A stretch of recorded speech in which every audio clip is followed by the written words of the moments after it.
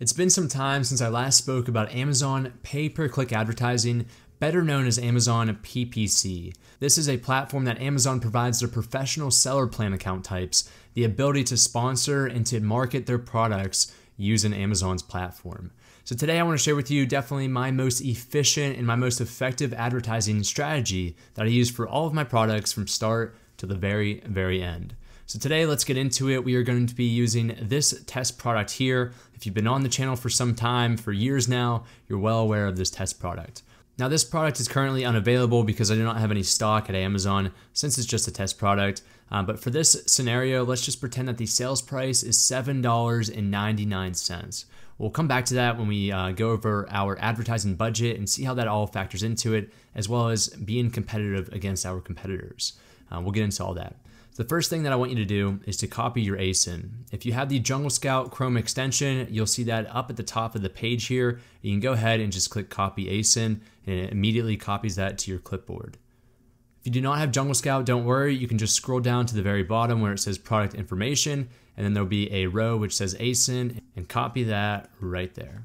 Okay, great. So at that point, we can go to our Amazon PPC Campaign Manager. To navigate to this, go to your Seller Central. In the upper left-hand corner, you can click the menu bar, and that'll take you to advertising and then to Amazon's Campaign Manager. You'll be met with this screen here, and this is exactly what we need to be able to create our campaign. So we'll go ahead down below here and click Create Campaign. We'll be met with three different options: Sponsored Products, Sponsored Brands, Sponsored Display. Now, I'm assuming that if you're watching this video, you're more than likely a beginner Amazon seller and you do not have a product line of multiple brands or just one single brand with multiple products. So I would recommend continuing with the sponsored products. This is going to display your product at the top of the search results or at the top of a competitor ASIN, which we'll get into more detail here shortly. So click continue, and then you'll be met with the settings. So what is our campaign name? You want to put something in here that is going to identify the product and then also your strategy. That's what I've always done. Using this generic format as such as the date and the time, it's not going to tell you a whole lot about what you're trying to do with that Amazon advertising campaign. So we'll put iPhone 11 cases, and then I'll put product targeting because that's going to be the campaign strategy that we're going to get into. Make sure the start date is the date that you want this to actually start, and Amazon will start spending your advertising budget. We'll set this as today. We'll have no end date. So you can actually, say you just wanted this to run for 2 weeks, you can actually put that time frame in here. So if I wanted to go for 2 weeks, I can put April 19th. So, we'll actually leave that because that makes more sense here. Next is the daily budget. This is a very common question that I receive is, how much should I set for my daily budget? And the honest answer is that it's ultimately up to you. Check how much you have for your overall budget for this product. What are you setting aside for marketing? That is really what you need to think about here. Now, if you do not have a set budget and you want to just go with what I recommend, I would recommend doing this. You're going to pull up a calculator. So pull that up here. And what I recommend doing is to calculate the total revenue that you expect to generate for the amount of products that you have in your first batch. So for example, for this iPhone 11 case, let's say that we have 200 products that we want to sell. That's how many units that we purchased from our supplier. So we'll put 200 units in here, and then we'll multiply that by our sales price. Again, this is just revenue. It's not your profit. It's not your net income. So I said before, $7.99 is our sales price. So I'll multiply those together to get about $1,600 is my expected revenue for these 200 units. Now, what I recommend doing is to take 10% of your total revenue and allocate that to advertising. So what we'll do is we'll take that number of total revenue and multiply it by 10%, and we'll end up getting our total advertising budget. So let's just call this $160. I rounded up 20 cents. And this is the total amount that we want to spend for these 200 units of the iPhone 11 product cases. Now, we want to take a look at our start and finish date. If you have no end date and you want this to run for months to months, at least pick an end date of when you want this advertising money to run out. For our example here, we have this advertising campaign going for 14 days. So I want to allocate this $160 evenly over those 14 days. So what are you going to do? You divide that by the number of days, 14. And then we're left with $11.43. That is our daily budget. Now I usually round up or I round down depending on the numbers. So let's just round down to $11 for our daily budget. Now, you do not have to be as mathematical and technical as I usually am for my business, but I'd recommend at least putting $5 to $10 when starting out, and then you can set the duration of time. If you don't want that to run for a week, a month, 2 months, whatever it is, that's entirely up to you. All right, and moving down, we have targeting. Do you want to set up an automatic or a manual targeting campaign? Now, I do not recommend setting up an automatic targeting campaign because it's honestly like giving Amazon a free blank check and saying, hey, go find the keywords for me and do all this stuff on my behalf. And I guarantee you that Amazon is just going to spend your money and not really care about your, a metric like your ACoS to see how efficiently you're advertising. They just want to spend your money so they can make money. I hope it's not always like that, but that's what I've experienced with my own business. So I'll select manual targeting. That gives us full control on the keywords or the ASINs that we want to target. All right, so scroll down here, campaign bidding strategy. I am fine with the dynamic bids down only. This gives Amazon honestly some leeway on what to set those bids at if they know that you're likely to convert a sale. Now, I only want them to go down, so if I set my bid at $1 per click, they may come down to 80 cents if I'm way overspending. So it works in your advantage. I do not want to give Amazon the ability to go up from that $1 if that was the example for the bid. Next, we'll go down to create an ad group. An ad group is just one layer beneath our campaign, so you can have multiple ad groups targeting different tactics and different strategies all within one single campaign. If you're only going to have one ad group within your one campaign, I would just recommend putting ad group or ad group 1 just so you know what it is. Moving down to the product section, this is where we actually select our products by just clicking search, or we can enter our ASIN, which we're about to do. You can actually advertise multiple products within this single ad group. For this example, we're just going to advertise that one single ASIN, that one single listing, which were the iPhone 11 cases. So type in your ASIN right there and click add.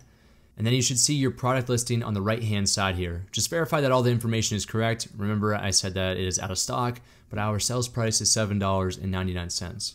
I'm not gonna actually have this campaign running since it's for test purposes, but just make sure you have stock, because if you're advertising a listing that's out of stock, you're just going to waste money and you're not gonna make any sales. All right, and scrolling down to manual targeting, if this section's not here, make sure that you go back up to the top and you select manual targeting, not automatic targeting. So my most efficient strategy that I've always implemented is the product targeting strategy. Now, the reason why I like to do this is because if you have a brand new listing with honestly 0 reviews or maybe 1 or 2 reviews or even bad reviews, you are really at a disadvantage in the search results and definitely in comparison to your competitors. So my goal with product targeting is to find my competitors that are doing exceptionally well, like this competitor here who has 77,000 ratings, and they also have over 15,000 monthly sales. Now, what if I could actually put my listing on their listing? Here's what I mean by that. So if you scroll down, you'll see this sponsored section, products related to this item.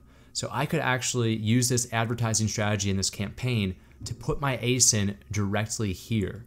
So if I have some type of competitive advantage over this very strong competitor, like a lesser sales price, then I might be able to steal that sale whenever a consumer comes to their page. They scroll down to the other ones here and they see, oh, there's a cheaper one. They click mine and they might make that sale. So that's ultimately the strategy that we're going to go with here. It's better than doing keywords, because if someone just types in iPhone 11 in the search results and you pop up at the top, there's a lesser chance that they're going to actually select your product and to make that sale when there's a bunch of other sponsored listings as well as other products with very high ratings on that page. So let's go back to the campaign builder and we're going to select product targeting. You'll see this box change from keyword targeting to product targeting, and that's exactly what we want. So scroll down and then select individual products and then click enter list. Now this is going to ask us the ASINs that we want to put our advertisement on. In other words, who are our top competitors? To find this out, I'd recommend typing in your strongest keywords that relate to your product. For me, it's iPhone 11 clear case. That clearly describes my product. Now these are all my competitors. So now what I'll do at this point is I love taking the Amazon's choice because that's usually the most popular at that given time. So I'd copy their ASIN, or I'd just bring it up into a new tab. And then I'd keep doing the same thing. I'd just keep scrolling down. I'd find a strong competitor like this one with 48,000. They're at $11.99, so I have a competitive advantage over them. Now, when I say competitive advantage, what I mean by that is you should be at least 10% below your competitor's price. So for this one, it was at $11.99. If you take 10% off of that, which is just basically multiplying it by 90%, you're gonna get $10.79. We'd want our product listing to be at this or less. That gives us more of a competitive advantage. The lower you go, obviously, the less profit you make and revenue that you make, but more importantly, you're gonna have a better chance of converting that sale in comparison to this competitor.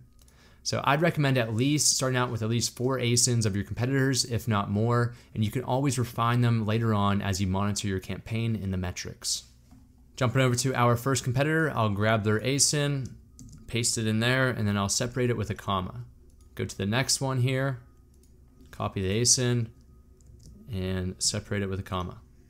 Once you've added all of your competitor ASINs, select target here, and then again on the right hand side, you should see those ASINs pop up with the titles. I always just double check, look at the top here, the brand names, okay, that matches up, Cool QO, that matches up, Otterbox, that matches up. So these are the correct ASINs. I did not make a mistake when I was copying and pasting back and forth. Next is our suggested bids. You can go with Amazon's suggested bid. It's what they recommend to give you, a good portion of the bids and to place your advertisement to gain a good amount of impressions. Now, what I recommend doing is to put these bids just slightly above the suggested bid. That way it gives you the advantage over all those other competitors who are also applying the same strategy to these same ASINs. So it's fairly easy. All you have to do is select the bid here and then add about 2 cents to that to give a slight advantage over the suggested bid. This has worked well in the past for me, and the best thing is, adding 2 cents, it's not really gonna hurt your profit margin all that much. It's just 2 cents, but it's gonna give you a lot more impressions. So go ahead, do that for all of those and click save. All right, and the last section here is our negative product targeting. You do not have to do anything with this section here. What negative product targeting or negative keyword targeting actually is, it will exclude your advertising on those specific ASINs or those specific keywords that you place in here. Now, you should be doing this if you have an automatic campaign or you're targeting keywords that are broad matches or phrase matches, because that gives Amazon a lot of freedom to place your advertisement where they see fit, as long as it relates to that broad match or that phrase match. Since we're targeting for exact ASINs here, there's no need to put anything in here. And after that, we'll click Launch Campaign. You'll be met with a summary here. Just review everything. You can change all of this information later on. Just check out some of the campaign settings like your schedule, with the end date, the correct year, and also your daily budget. I've made mistakes before where I put in an extra 0 and this was $110, not $11 per day. Those are very costly mistakes if you don't catch them up front, so just give it a double check here. All right, so we'll go to the campaign manager next, and we should see our campaign up and running. Now, it may take some time for this to actually be approved. This actually went immediately to delivering, so that's good news for the status, and then we can see all of our information. Now, over time, as this campaign begins to run and we begin to see impressions and clicks and conversions come in, we'll see all of that information pop up here. Now, here's where I want to get into a little bit more detail on what to do and what metrics to keep a close eye out for, because just because you started a campaign, an advertising campaign, it doesn't mean that you are ready to go and this is the most efficient. It requires some time and some work to refine it, to really figure out what are the best ASINs in which I'm able to convert the most amount of sales. So go ahead, click this campaign here that you just created, and then select the ad group and go to targeting. Now, what you're seeing here are the product targeting ASINs that we are targeting with our sponsored advertising campaign. We see our suggested bids and what we're bidding at. Now, these suggested bids will change over time, so I come in on a daily basis each morning and I adjust my bids to about 2 cents, maybe a cent more than the suggested bid. This is very dynamic. There are many different competitors that are swaying this bid amount, so make sure you do this on a routine basis. Otherwise, this suggested bid might increase to 30 cents and I'm lower than the suggested bid and I'm not seeing as many impressions. That's why you want to come in here and change that. The last thing that I want to mention is just how do you actually go about pausing and adding new ASINs, and when is the right time? Now, what I recommend doing is keeping a very, very close eye on the spend, orders, sales, and your return on advertising spend. This is your most important metric within this targeting area right here. The return on ad spend is the ratio between how many sales were generated in terms of revenue, all divided by the amount of advertising that you spent. So you want this ratio to be 1, 2, 3, 4 times. Ideally, if you see this below 1, that means that you're spending more advertising money than the sales that are being generated. So I'll come in here each day, I'll see how my advertising campaign performed overnight, and I'll check out to see which of these ASINs are performing very well, with a multiplier of 1, 2, 3 return on ad spend. And the ones that are not performing well, maybe let's just say that this second one here had a return on ad spend of about 0.2. That is a very ineffective ASIN, so I would go over here and I'd deactivate that. Now I may go ahead and I might find another competitor's ASIN to add in here, and you can do that by selecting add product targets, or I might just let this run with the 3 ASINs that I have because they are performing very efficiently. So thanks for watching today, guys. I hope this gives you an idea of how you actually efficiently advertise. And this is one of my favorite strategies. This has worked for me for my own business and for other Patreons that I have in my mentorship program.